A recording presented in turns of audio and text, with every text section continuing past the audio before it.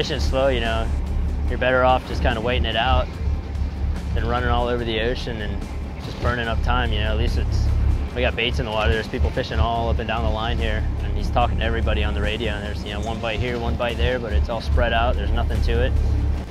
You just got to be patient and, you know, keep your baits in the water. I think the most important thing is to be patient with it, you know, especially if you're just getting started out. It's a pretty intricate way to fish, but it can be very productive. Probably one of the biggest things is, you know, keeping good baits, keeping them in position right.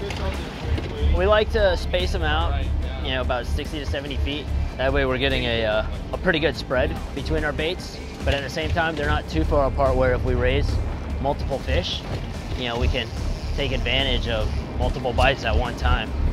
You know, that's why we got the baits about, you know, 60, 70 feet apart. You know, we get a good coverage, but at the same time, you know, if two fish raise up on one bait, it's not too far away from another bait for that second fish to see that bait. So this is moderate wind. This isn't light. Light wind, they make light wind kites. They're a little bigger, they catch a little more wind. If it gets really light, we'll put helium balloons on the back of them. If it's blowing real hard, we'll go to some kites with some holes in it. Our drags are, they're not too heavy. They're probably about 3 or 4 pounds. So it's, you know, our leaders are really, really light. We kind of keep our drags fairly light. You know, you hook a fish, he starts shaking all over the place. His bill starts rubbing on that leader real hard.